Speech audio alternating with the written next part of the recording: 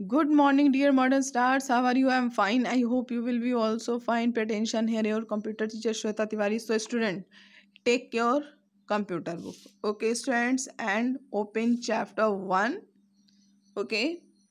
By this video, you will write question and answer. It means जो भी आपके remain rest questions हैं आप उनको लिखेंगे. Okay. So, these are 10, 11, 12, 13, 14, 15, 16, 17 questions. Okay, what students?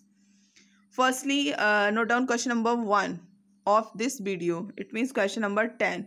What are the features of OOP?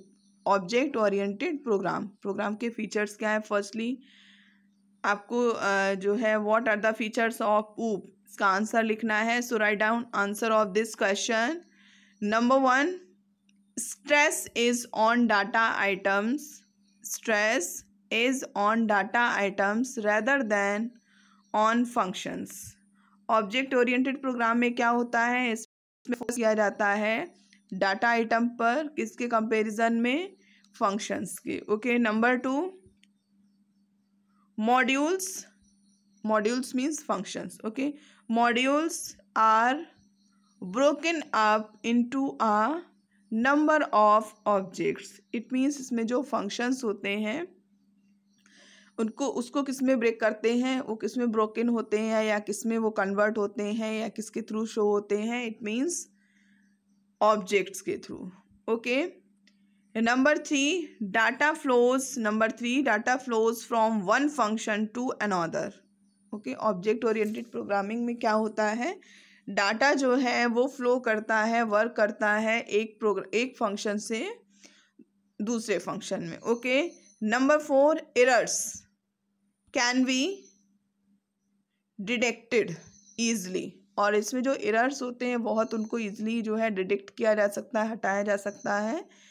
Full stop. Therefore data can be modified easily. इसलिए हम कह सकते हैं कि हम डाटा को बहुत ही ईजली मॉडिफाई कर सकते हैं किस प्रोग्राम्स में जो ऑब्जेक्ट ओरिएंटेड प्रोग्रामिंग बेस्ड होते हैं, लाइक योर जावा. ओके.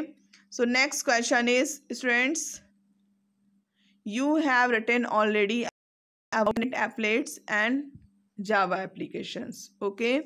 आप लोग इस क्वेश्चन का आंसर आप पहले ही नोट कर चुके हैं, लिख चुके हैं, क्योंकि उसमें name to different type of Java and explain में आप जो है इसके बारे में लिख चुके हैं. And define the term white code. White code की भी ऑलरेडी आप उसको डिफाइन, उसकी डेफिनेशन लिख चुके हैं.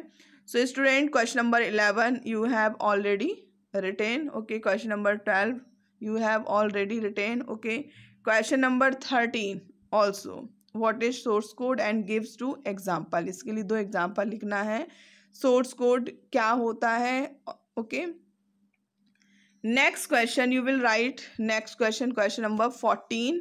What is a compiler. It means compiler क्या है? So note down answer of this question. Okay.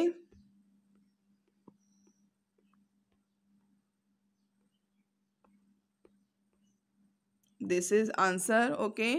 A compiler is a compiler is a translator which translates the entire program from source code into machine code. It means white code. Okay, compiler का काम क्या है? ये एक translator है जो कि जो एंटायर प्रोग्राम, इट मीन्स जो ऑलरेडी आप जो है टाइप कर चुके हो, फर्स्टली जावा प्रोग्रामिंग करते हो तो सोर्स कोड में आप टाइप करते हैं, तो सोर्स कोड जो प्रोग्रामिंग है उसको ट्रांसलेट करता है किस में? मशीन कोड में. इट मीन्स वाइट कोड में. Okay. Listen again. A compiler is a translator which translates the entire programme from source code into machine code. Okay. It means white code.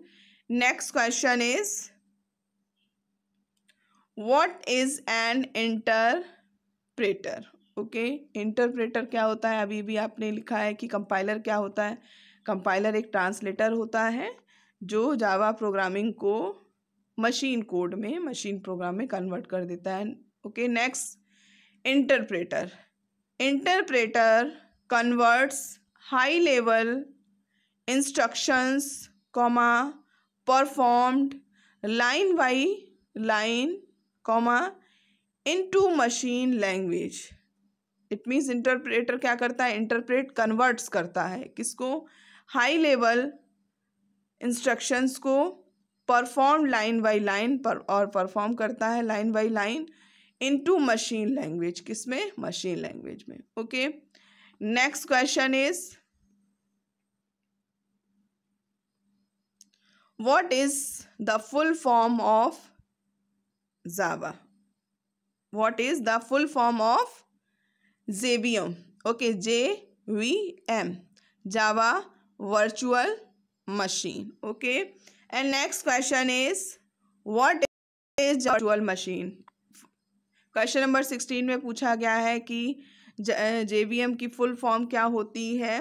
Okay, तो Java virtual machine, और next question में पूछा गया है कि Java virtual machine होता क्या है। So student note down answer of this question. 16 का आंसर होगा Java virtual machine. Okay, Java virtual machine, this is right answer. Full form है Java virtual machine, JAVA, Java virtual VIRTUAL machine, MACHINE। Okay, and note down answer of 17।